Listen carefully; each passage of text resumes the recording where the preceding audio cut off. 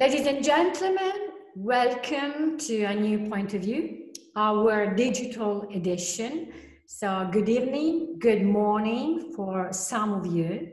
Today, which is Thursday, 4th of August, I'm so glad to introduce a new topic, which today it's a kind of conclusion of our 4 digital weeks. So because we want to talk about how to reshape fashion and merchandising.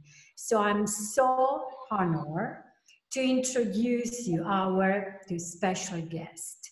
So Angelo, Germaine, welcome. Hi. Hello. Ciao. Hi. Hi. Thank you for having me. I'm delighted to join this webinar and thanks for inviting me. Thank you so much to accept our invitation. And I also want to welcome Angelo di Segni. Ciao Angelo. Ciao, hello to everybody. Thank you for this invitation. I'm very happy to be part of this conversation. Yeah, so we love to organize this conversation, and now I want to discover a little bit more about you, because you both are in 2 completely different locations, of course, like mine. So Anna, where are you now? I'm in Ukraine at the moment. Oh, wow. So, and any idea to travel? We lose Anna. Yeah, in a couple of days.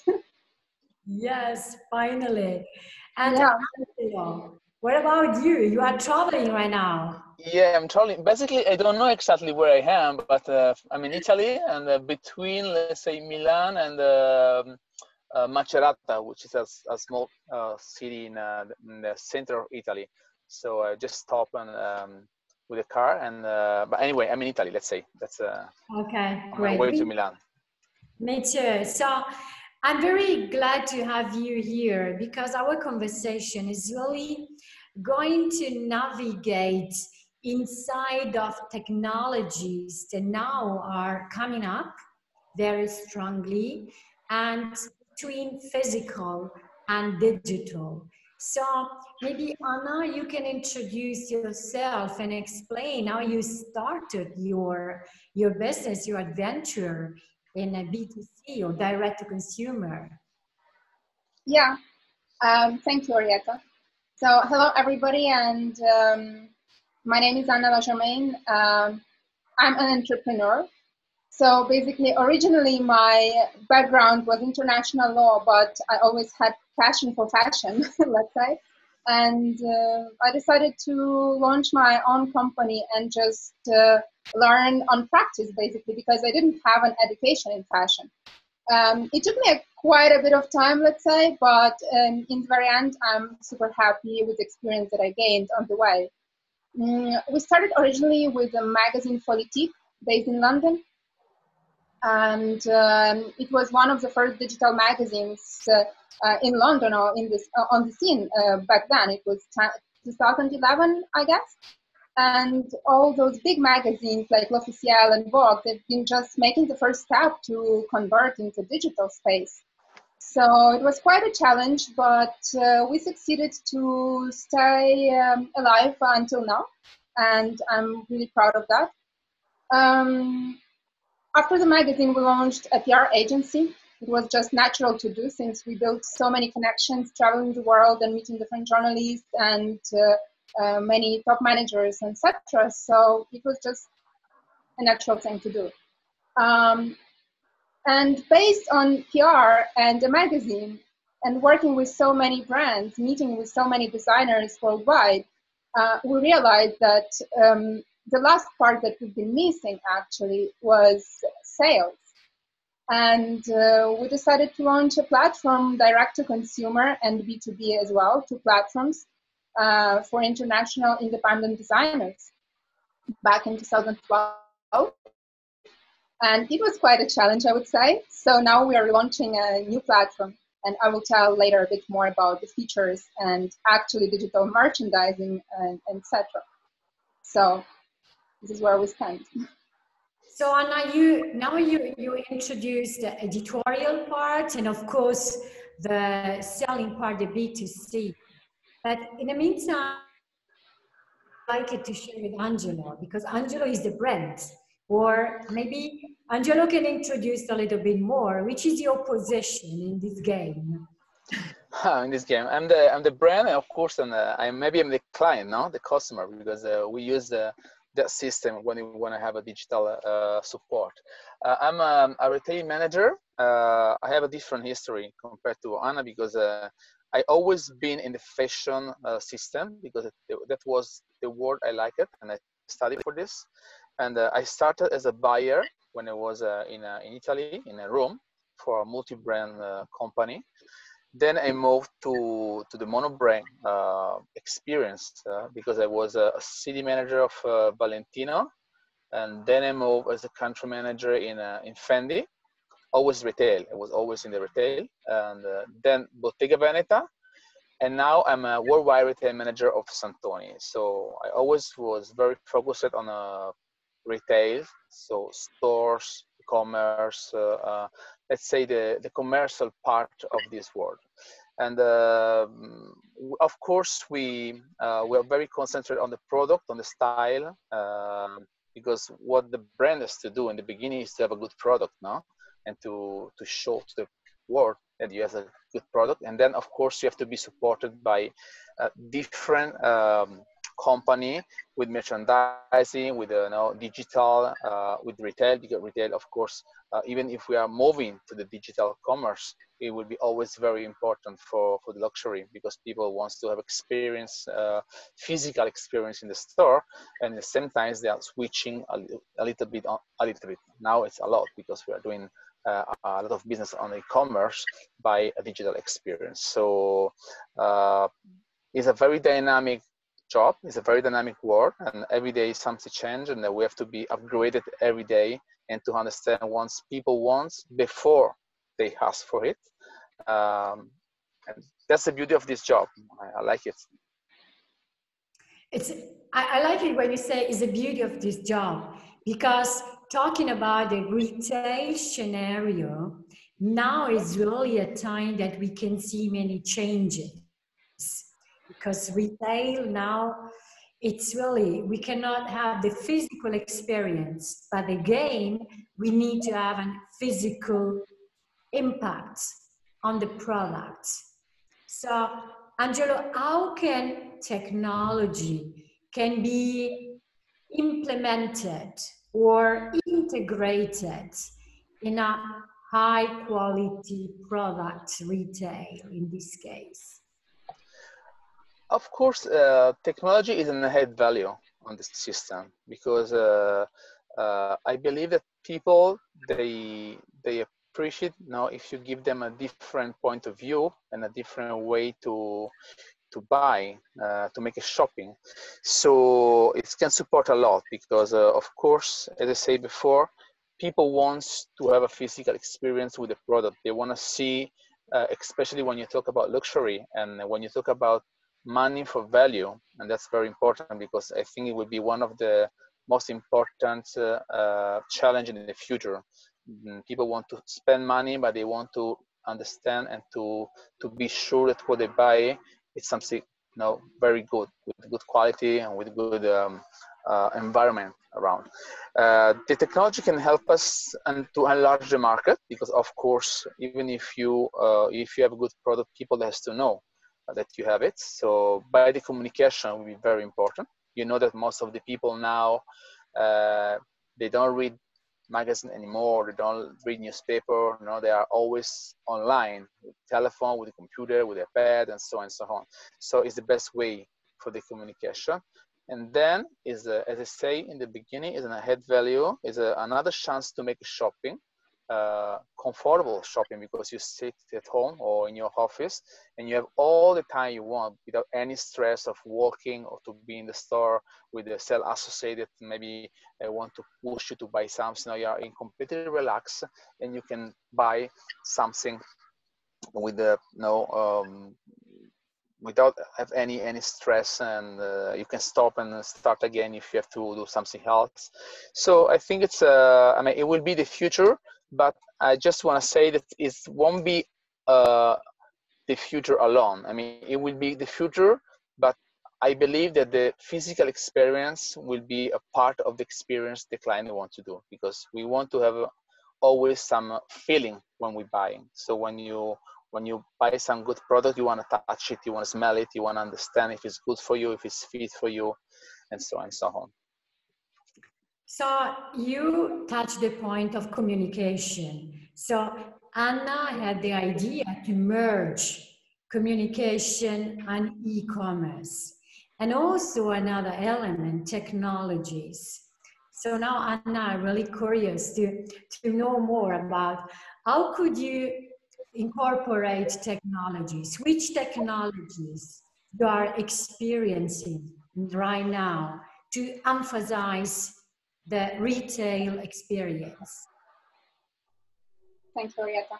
So first of all, we don't follow trends. And I would like to state and to say that basically we always keep in mind within our team digital emotional intelligence, because this is what actually helps to drive sales. If we understand the values of our potential consumers and what they want in their life, then it's much easier to offer the product that they will buy.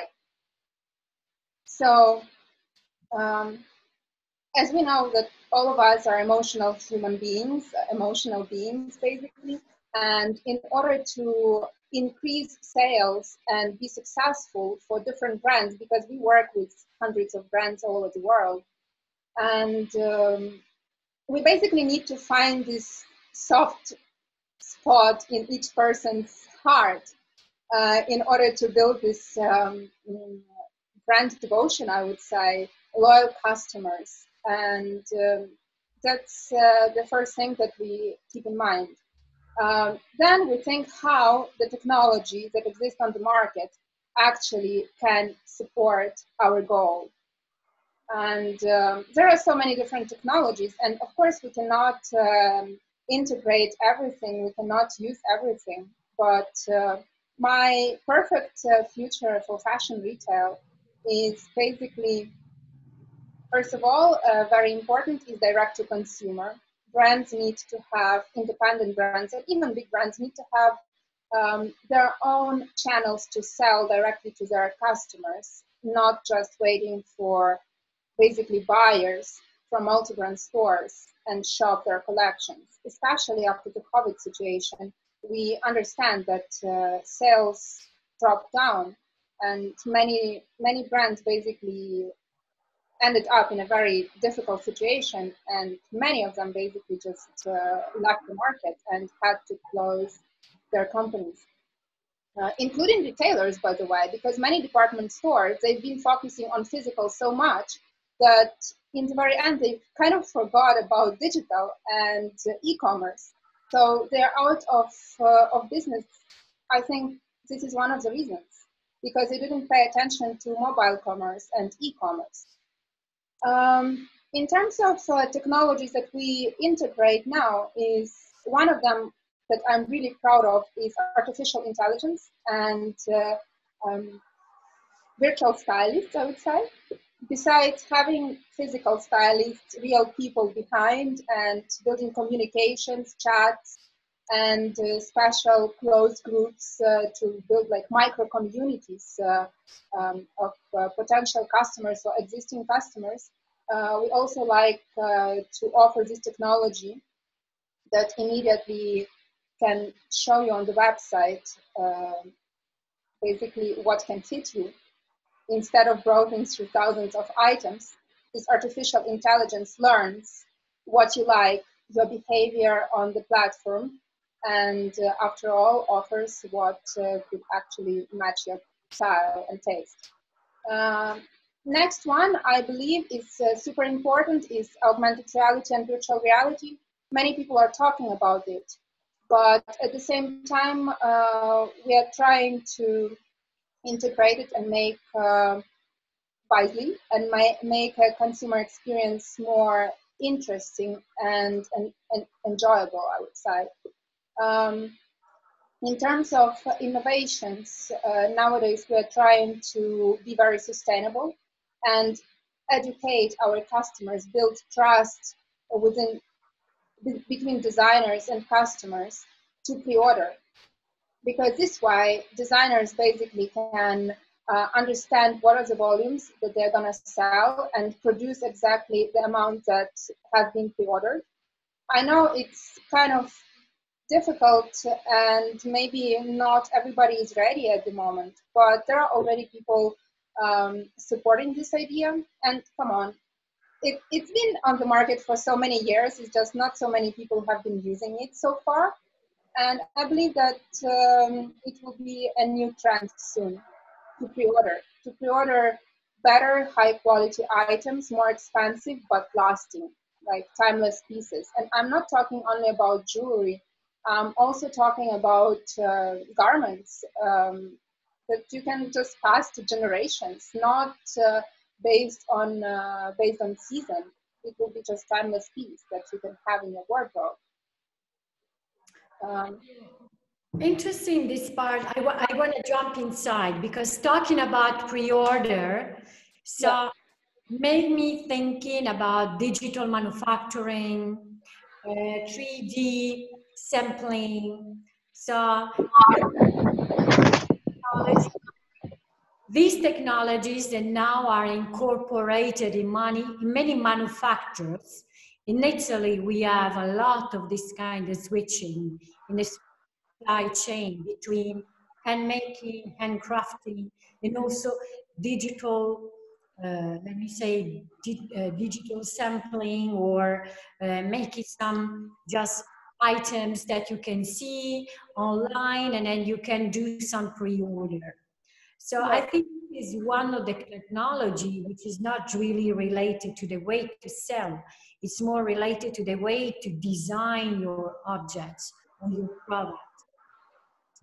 Do you think it's good? Do you think this can be also not only for very young guys and also for adults? Yes, I would like to make this statement and say yes, that 3D technologies actually can sell items even prior to the samples have been produced. But there is one important moment that I always like to mention. It's trust between your customers and between the brand and us as a platform. Because if we sell those brands on the platform, we are kind of a guarantor of quality.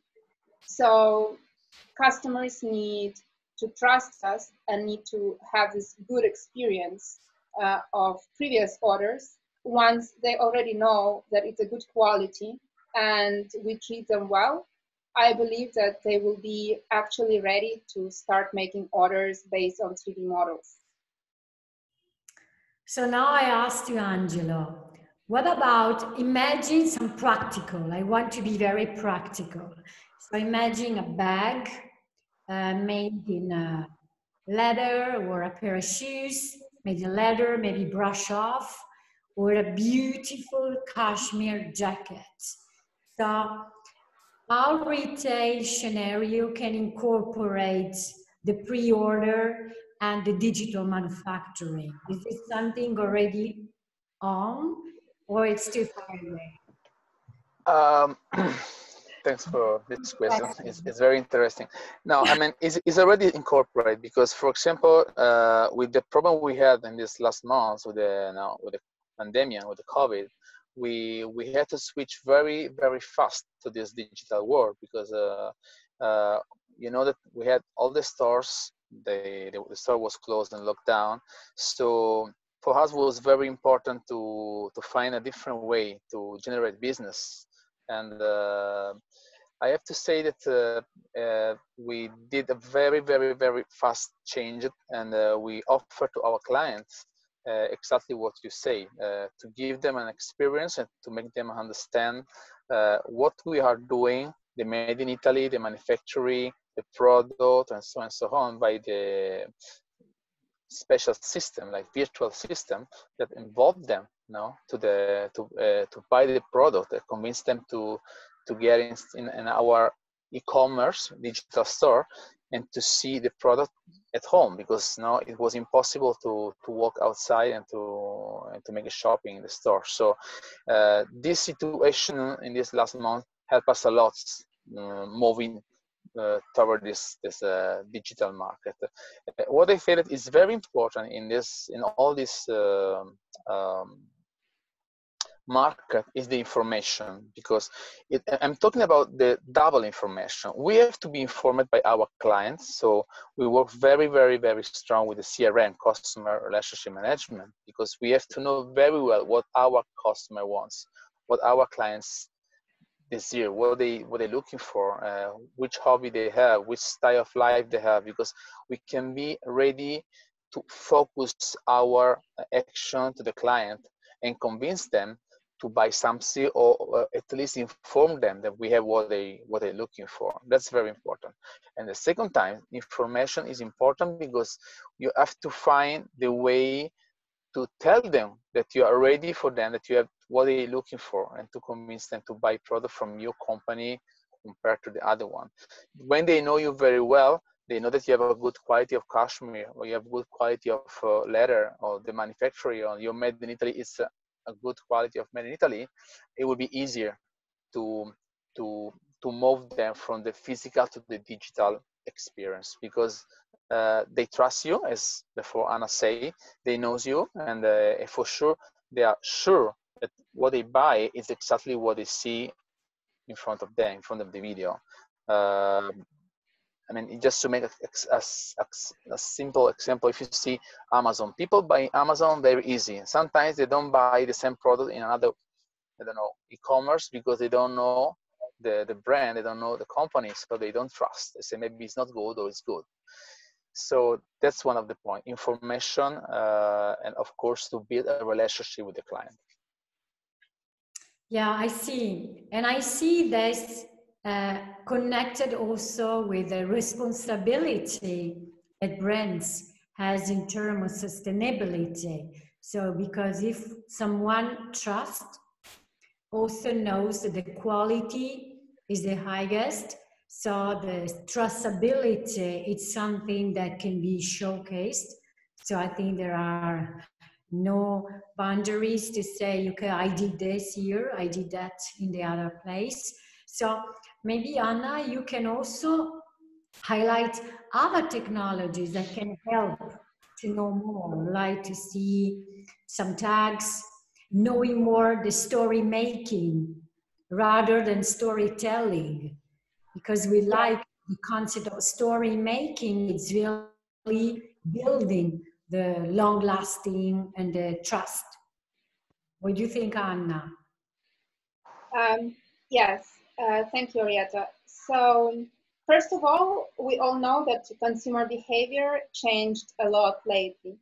And based on that, also the technologies, communications, and personalization, actually, because it came into the market, this personalization system strategy, I would say, that many brands nowadays integrate as one of the key points to attract potential customers and to build stronger bond relationship with their existing customers. And it's super important because some companies make a huge mistake, basically focusing more on their loyal existing customers rather than also giving enough energy and attention to potential new customers. They can lose so many good clients, and this is something to keep in mind.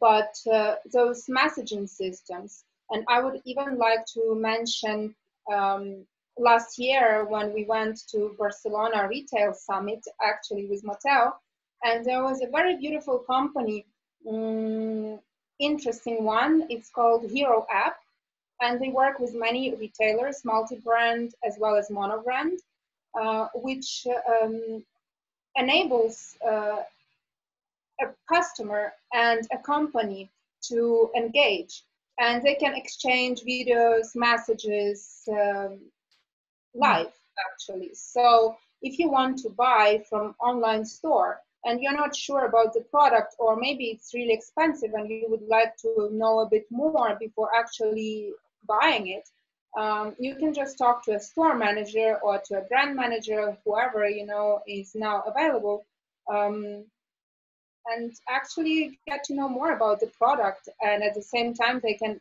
even help you to find something else which could fit that item and also make more sales for the company additionally.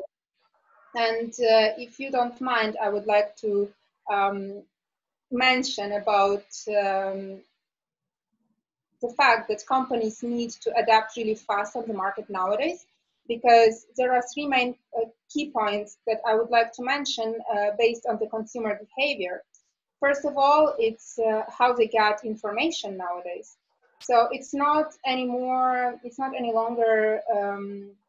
information from the streets, let's say.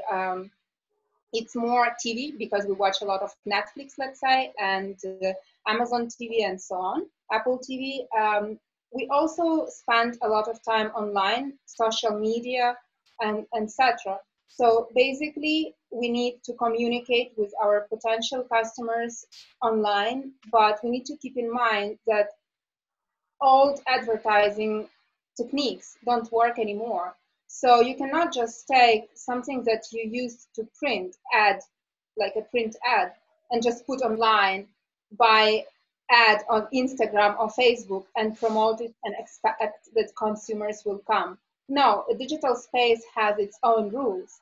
And I would say that we need to create a special experience, as you mentioned, 3D technologies, and I don't know, maybe some kind of short movies, etc., to entertain. But also for social media, we can create non-professional content, but really exciting, that people will want to talk about it, and basically drive new traffic and attention to your brand. If somebody really likes what you created, an interesting story that catches attention, they will share with their friends, and it will bring more potential customers, or at least, brand awareness. Second part I would like to mention is basically what customers want to buy. Nowadays, their values and needs changed a lot. And since they've been spending so much time at home, first of all, the focus was more on wellness, on healthcare, on groceries, let's say, and entertainment. People have not been spending so much on luxury or on garments. It was more like comfy houseware, let's say. So it's very interesting, and we need to be really smart how we're gonna attract attention of people and make them want to buy. And again, it's all about building this dialogue and trust. And as I've already mentioned to you before this webinar, I would love to say that customers need to find a balance. So they will not be buying as much on the go as they used to. They will be thinking prior to actually buying an item, but they will be investing in something more long-lasting and high quality. And third one is basically places where customers are going to buy. So based on my previous thoughts about retailers and department stores, why they went out of business, is because they didn't have enough channels to sell. So you cannot be only physical. You have to offer omni-channel. You have to basically offer e-commerce, mobile commerce. You can sell on Instagram, and you can sell also physically. Physical is really important, and digital is important. So basically, creating this word digital is a new retail reality, I would say. Correct. Interesting. So this made me asking to Angelo, in technology, which is the big challenging that you are facing right now in your job, in your daily job. So which technologies you like to invest, if you can? Yeah, I mean, we are investing a lot because first of all, we understand that when you invest on technology, you can talk with all over the world without problem. No, before, if you want to be famous, you will be not in somewhere in the world. You have to buy a store, to invest money in the store, to, I don't know, to make some classic advertising, and it was in some way easy because we knew this way. Now it's different, because now with the technology you can stay at home in your office and you can make a deal with many brands, and to be inside that world, to be inside that area. Just making an example, if you want to have success in China, in the Asian market, you must be linked to some brands like Alibaba, Tmall, and so on. So we understand that it's very important. And again, is it very important if you invest in technology and physical store, of course, because people, they want to see that you are in that place, in that area. The challenge is, of course, to make the right agreement with all these provider, and to be to try to be to have a good let's say to compare with the big company that they already have now this market in their hand, and they invest a lot of money. So we really have to be very dynamic, and as Anna said before, you have to move yourself to find the right tool in the right moment, and to be in that place, and the people can be interested to see you, and they can trust you, and you have to find the right communication that talk to the people, because now when you talk with the people, it's not easy to find only one way, because if you speak with the young Asian guys, they are different to the young American guys, or vice versa. So it's very important. It is very important to make the right investment. To work and to invest digital is not easy, and it's not cheap. It's gonna be even quite expensive. And if you don't find really the right partner and the right say strategy, it can be dangerous. But that's the future, no way. E-commerce have to work with the retail, and retail have to work with e-commerce, with the digital. And every day the situation change, and every day we have to find a new way to work. For example, when you work, as we say before, in the digital, you really have to take care about how to involve, how to convince new clients, prospect clients, to buy your product, to know your product, to know your brand. So that's the big challenge, because again, everybody speak different language. For us, for example, it's very important Instagram. It's very important for example, WhatsApp. If you go in Asia, they do everything with WeChat. So you have to know exactly what to do with WeChat, and exactly how to invest in this kind of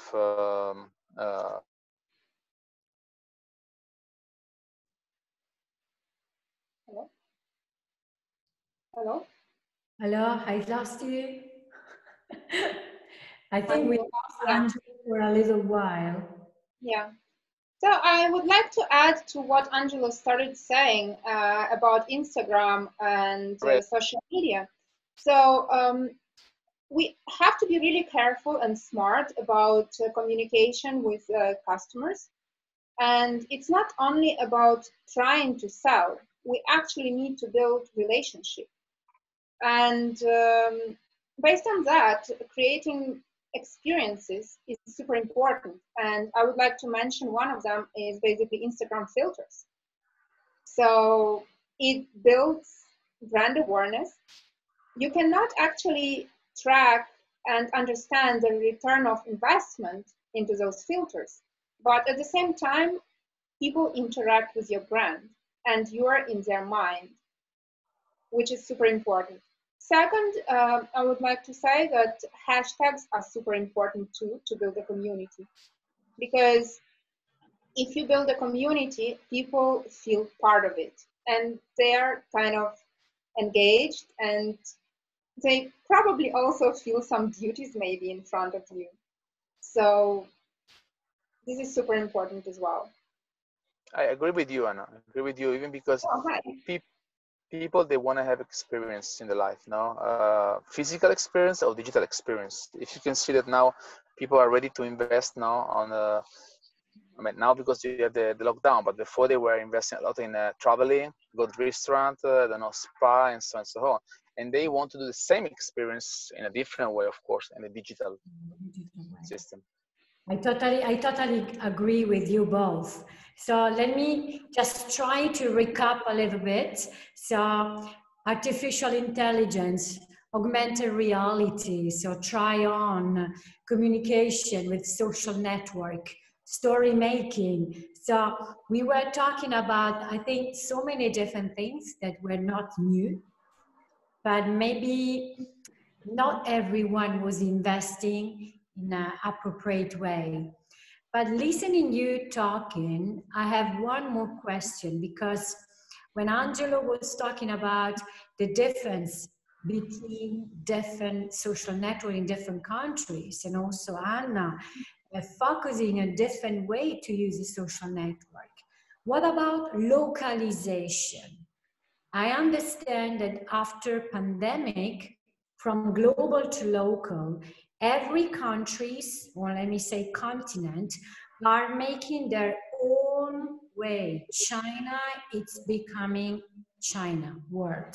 South Korea, Japan, United States, Europe. So because people, as Anna said, stay more inside of the house, but now we stay more inside of our country. So how can you face this reality of different attitudes from one country to another one as a brand and as a communicator, as Anna? Both of you, I think this is my conclusion question for Angelo and for Anna. As a brand, I can tell you that we really understand that the local client, the local market is very important, because now you can see that it's always there. So everything happening in the world is always there. It's very close to your area.